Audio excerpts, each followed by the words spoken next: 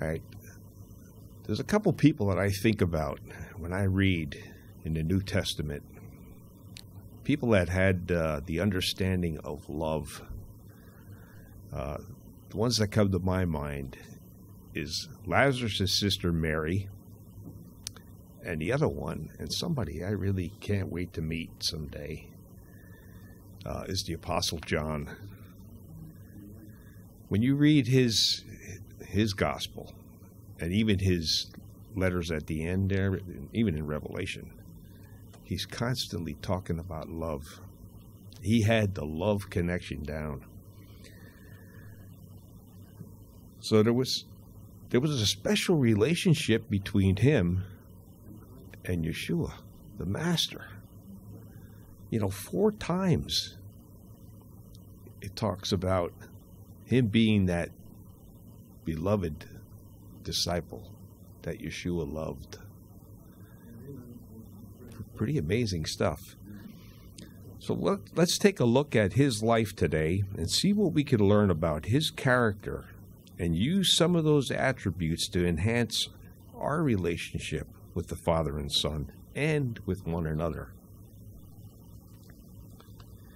First place we're going to turn is John chapter 13 and verse 23. A little bit of the setting here. This is at the time of Passover, at the time of foot washing. And you remember Yeshua said, one of you guys is going to betray me. And of course they're all puzzled. They're all looking at one another thinking, how can this be? And if you remember, Peter is kind of nudging John. Ask him. Verse 23 it says, now there was leaning on Jesus' bosom one of his disciples, whom Jesus loved. 24, Simon Peter therefore beckoned to him that he should ask who it should be whom he spoke. And he then lying on Jesus' breast said unto him, Lord, who is it? And of course, Yeshua said, it's the one that I'm going to give this sop to. But here he's referred to the disciple that Jesus loved. I'm sure he loved them all.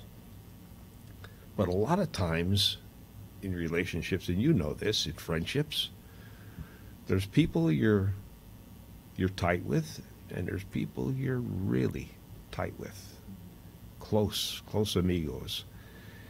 And I see this a number of times with some of these disciples. I always think of them as the 3 amigos. James and John and Peter. Some of the reasons may be, if you'll read that James and John were in business with Peter in that fishing business. They were in business together. Possibly Andrew might have been involved there too. But it seems like those 3 guys were always in on special events. Remember the one young lady that was raised? He only took in Peter, James, and John. And other things at the Transfiguration. They were there. Special events, special people, maybe a little tighter relationship. Second place you're going to find this is John chapter 20 and verse 2.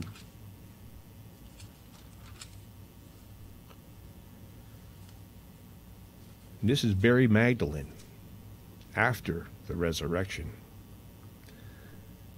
She comes running and comes to Simon Peter and to the other disciple whom Jesus loved, and said unto them, they have taken away the Lord out of the sepulchre, and we know not where they have laid him. So you can just picture this stuff. There's Mary Magdalene running, and it specifies. She goes to Peter and to the other disciple. Here, John, this is John's gospel. I'm seeing something about him right away. He's humble. He's laying back, but he's not letting you forget he is the disciple that Jesus loved. But there's humility there in his writing. John 21, verse 7. It says, therefore, that disciple whom Jesus loved said unto Peter, it is the Lord. Now when Simon Peter heard that it was the Lord, He girt his fisher's coat unto him, for he was naked, and did cast himself into the sea. So here again, this is after the resurrection. Remember when Peter said, I'm going fishing? And I think there's seven of the guys say we're going fishing with you. Kind of amazing. You remember the story? They're not catching anything, and somebody yells from the shore, hey, throw it in on the other side. And all of a sudden, the nets are loaded. And it's recognized who was telling them that. And it's this disciple that Jesus loved recognizes who it is on the shore. And of course, bombastic Peter tears off his thing, jumps in the water, swims ashore. Pretty amazing guys. You could see their passion. You could see their humility. You could see a lot of different things about them. And there's another place here, John 21, verses 20 and 21. This was after Yeshua told Peter, your life is going to be required. And then Peter said, well, what about this guy? And he's talking about John. So verses 20 and 21. Then Peter, turning about, sees the disciple whom Jesus loved following, which also leaned on his breast at supper, and said, Lord, which is he that betrays thee? All right.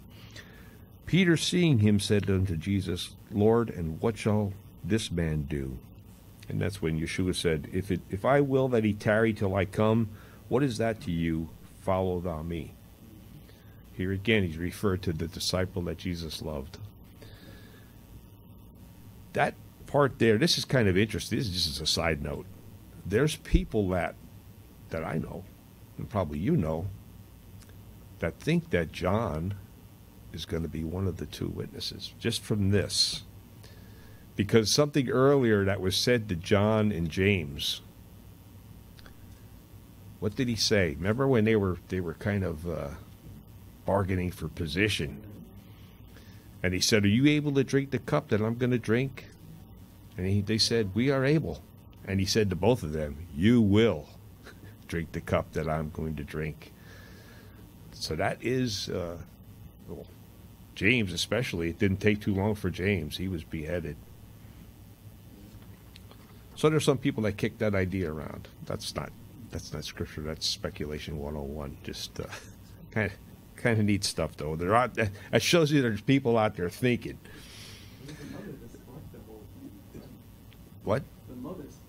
Yeah, the mother was trying to get her sons in position there. Something interesting about John. You know, he's got this covered about love. But, you know, he was a tough guy. And there's a couple examples that show you how tough he is. In Luke chapter 9, I like this story. Luke chapter 9, 51 to 56.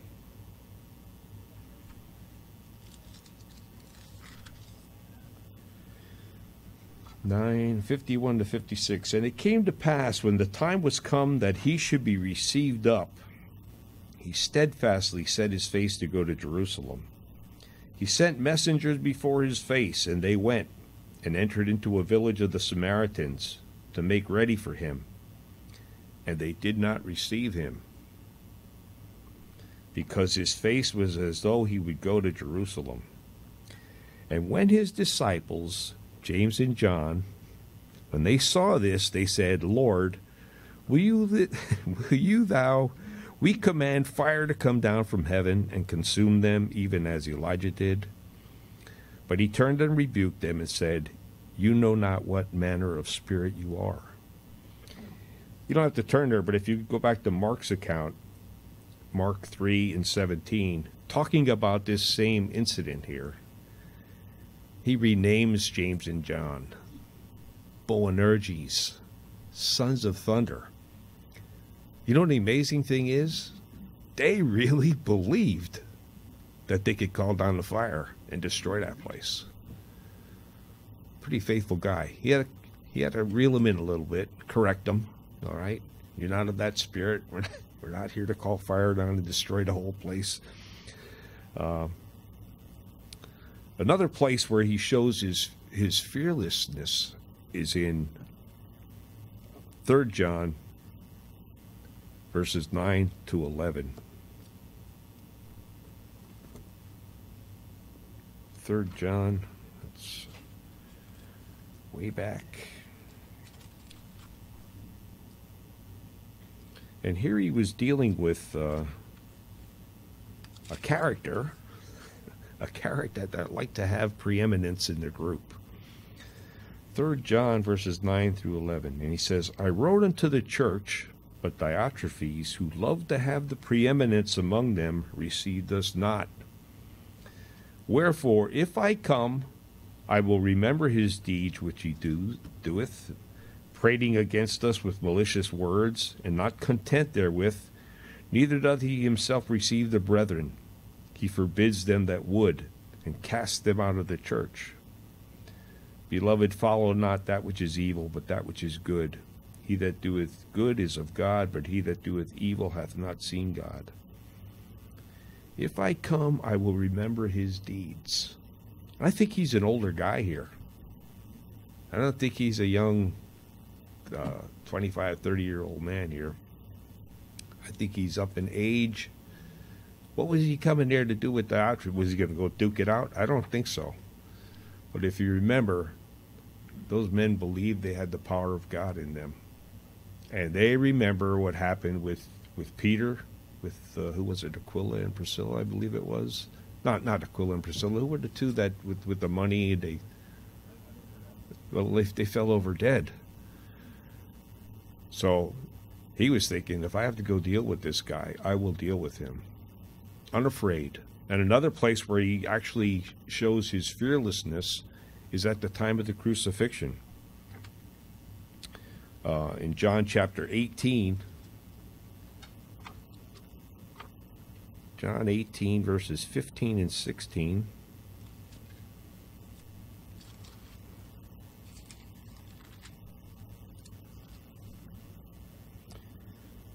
And Simon Peter followed Jesus, and so did another disciple. That disciple was known unto the high priest, and went in with Jesus unto the palace of the high priest. But Peter stood at the door without. Then went out that other disciple, which was known unto the high priest, and spoke unto her that kept the door, and brought in Peter. Here again, he's kind of keeping a low profile, speaking about himself, but he had connections, and he went there. You remember, most of the other disciples all ran and fled. They were running for their lives. But he was kind of fearless. And I mentioned before about the three amigos who were at the Transfiguration. There was a quality. If you look at Mark chapter 9,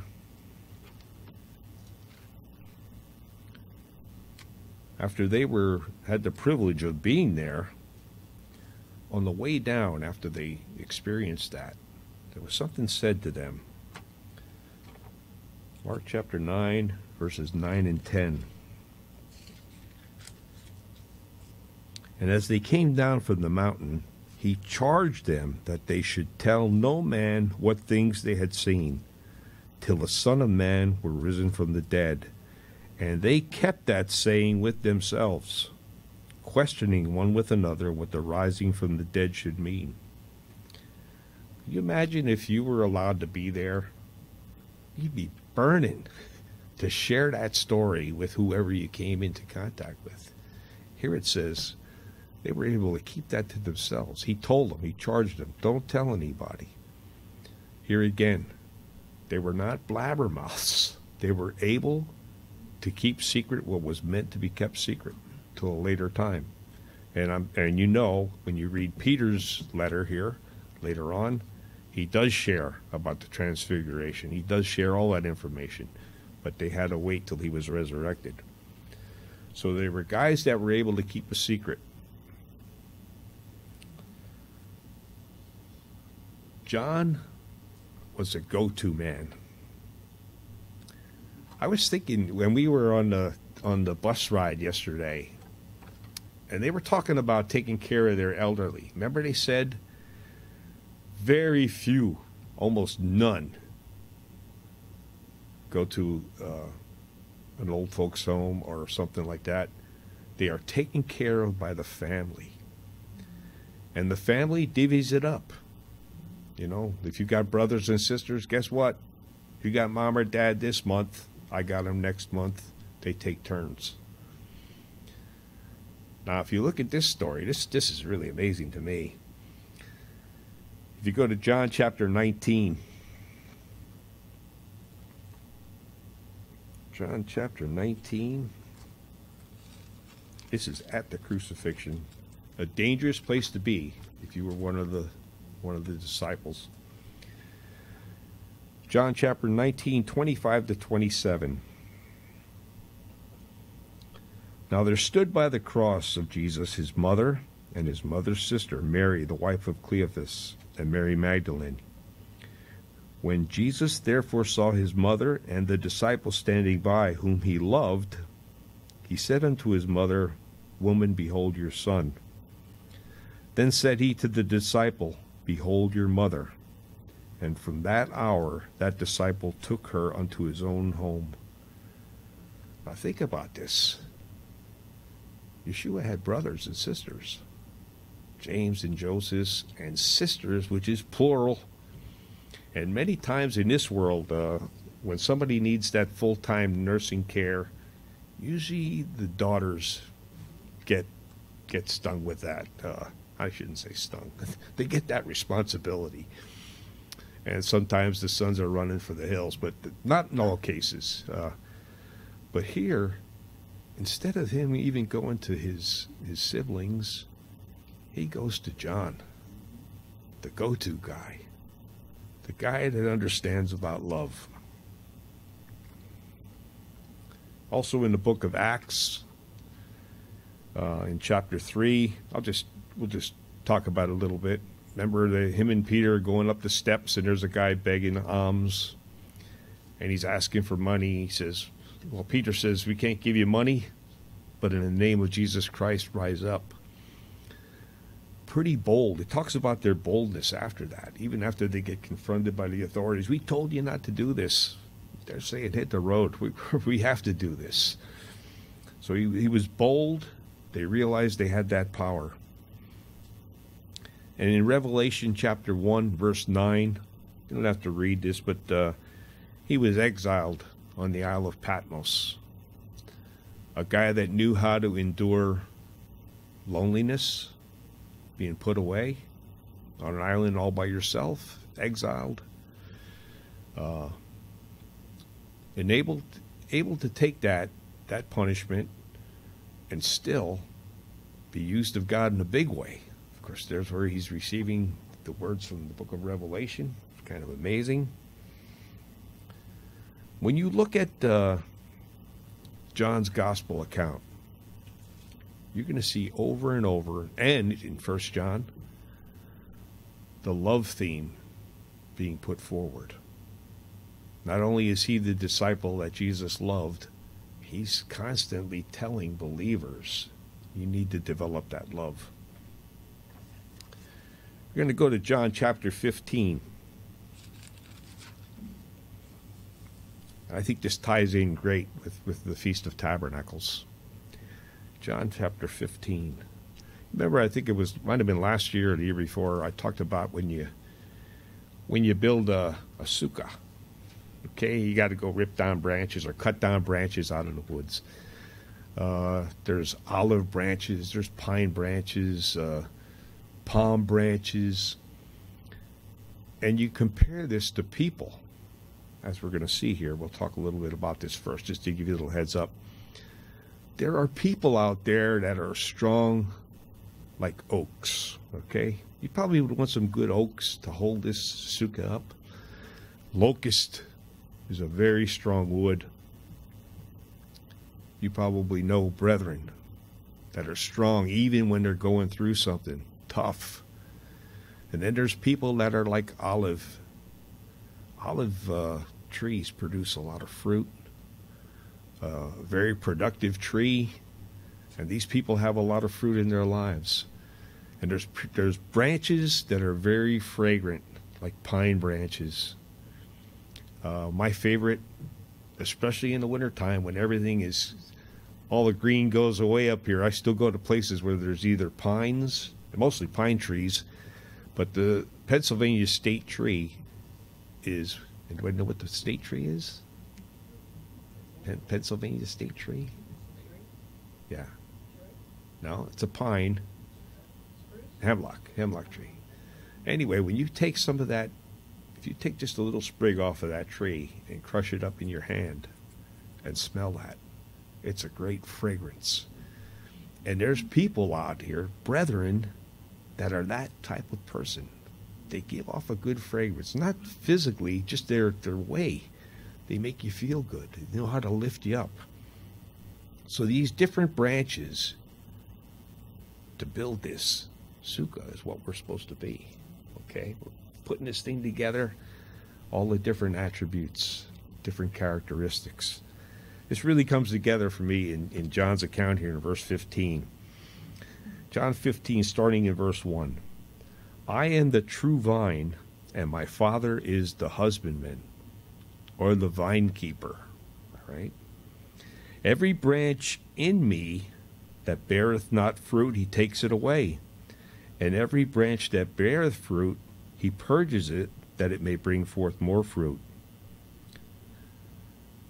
A vine dresser, when you're dealing with vines, a lot of times you're cutting off the dead part of that vine. You're cutting off, sometimes there's things that are called suckers, which take the power and strength away from the vine. And the one that's doing that pruning is the Father. He's the master vine keeper. Verse 3, now you are clean through the word which I have spoken unto you. He's referring back to John 13, where he washed their feet and they were clean after that. Here's part of the key to this whole section here.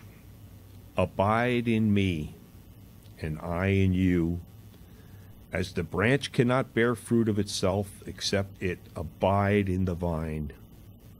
No more can you unless you abide in me. I am the vine, you are the branches. He that abides in me, and I in him, the same bringeth forth much fruit, for without me you can do nothing. Abiding.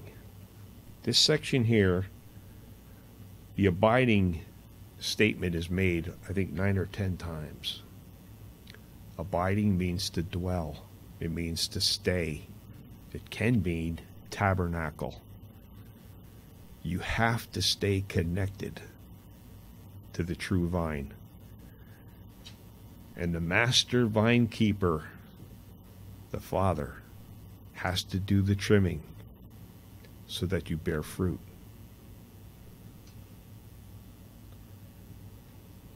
You heard about being grafted in. All right. Sometimes there's natural vines, there's natural branches. Sometimes there's grafted in branches. What do you have to do to graft a branch in to a vine? Anybody, you ever try that with fruit trees or anything? You got to make a cut. You got to cut. Just keep that in mind. That's part of grafting branches into vines, okay? Verse 6, if a man abides not in me, he is cast forth as a branch, and is withered, and men gather them, and cast them into the fire, and they are burned. So if you've been called to this, we talked a little bit earlier, you can walk away. You don't want to walk away. You want to stay connected to the vine. You have to abide in him. If you abide in me and my word abide in you, you shall ask what you will, and it shall be done unto you. What is the purpose of abiding in the vine? To bear much fruit. Asking what you will. Sometimes I was thinking about this, about asking what I will. What would I love to see? Well, I'd love to see my family sitting here. That kind of bearing fruit. Are there people coming to you searching for answers? Bearing fruit is, there's fruits of the Spirit, love, joy, peace. Those are all good things. But bearing fruit means bringing somebody else along also. Helping to make disciples. And John also understood this perfectly. I love the scripture, John 14:23. If a man loves me, he will keep my words, and my Father and I will come and dwell within you. That's a reality. A reality, not a concept. And he may be using you, the Father may be using you in your experiences, in all your acquaintances out there, and the main purpose may be to bring forth fruit. It may be now, it may be later, maybe in the day of visitation, big time, people searching for answers. And the answer needs to be, you got to get connected to the vine. He's going to take you there. He's the door, he's the vine, he's the good shepherd. All right. This is how my Father is glorified, that you bear much fruit, so shall you be my disciples. As the Father has loved me, so have I loved you. Continue in my love. If you keep my commandments, you shall abide in my love, even as I have kept my Father's commandments and abide in his love. These things have I spoken unto you, that my joy might remain in you, and that your joy might be full. This is my commandment, that you love one another as I have loved you. That's a big time commandment out there. In a world where love is dying in a lot of cases, love is waxing cold. He also says in another place, by this all men will know that you're my disciples, by the love you have for one another. John kept stressing this over and over again, what needs to be. Oh, by the way, if you're looking for a title for this, it's called From Servants to Friends. Okay?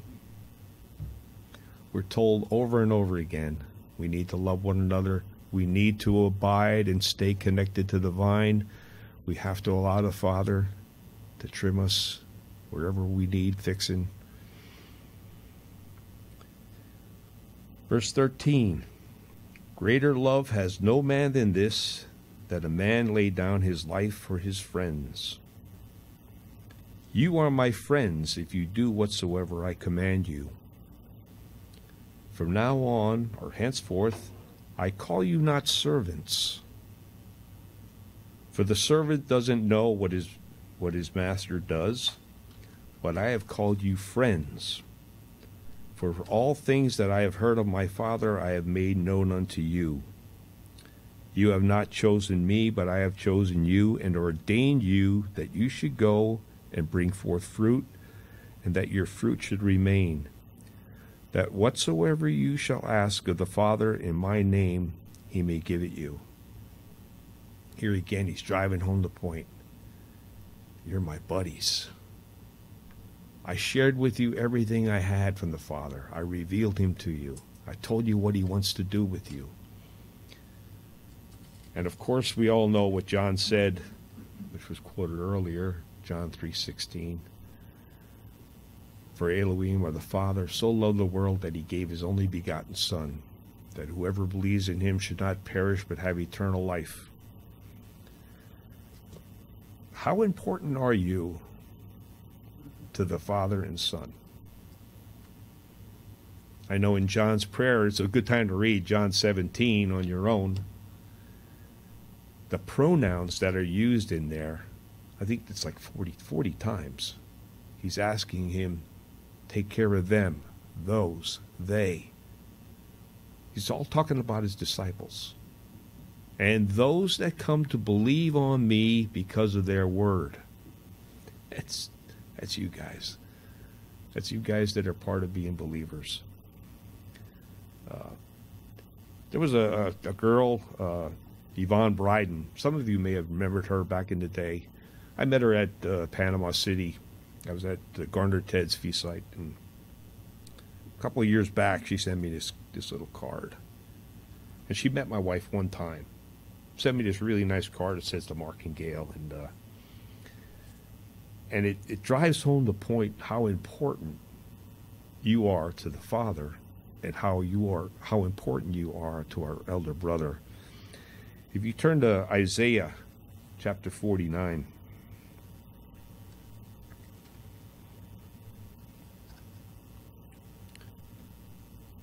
Isaiah chapter 49 and verses 15 and 16. It says, "Can a woman forget her sucking child, that she should not have compassion on the son of her womb? Yea, they may forget, yet will I not forget thee. Behold, I have graven you upon the palms of my hands. Thy walls are continually before me." We are graven into his hands and his feet and in his side. Remember I talked about grafting a vine, grafting a tree, putting branches into the vine. It's been done for us. It's been given, the ultimate. He laid down his life for us. He's resurrected. He's a lively vine, alive and well, a living Savior. And we've been given the opportunity to be part of that family. What Charles was talking about earlier, put that together with this, it's like, wow, you can't be in on anything better. You're in on the ground floor of the greatest thing that ever can happen. So my brothers and sisters, my fellow branches, enjoy the rest of this feast. Think about it. Think about it when you're walking around and enjoying the beauty out there and looking at the different trees and the vines and the foliage. And I hope all of this comes to your mind to think about who we are and what we're supposed to be. You all have a wonderful rest of the feast.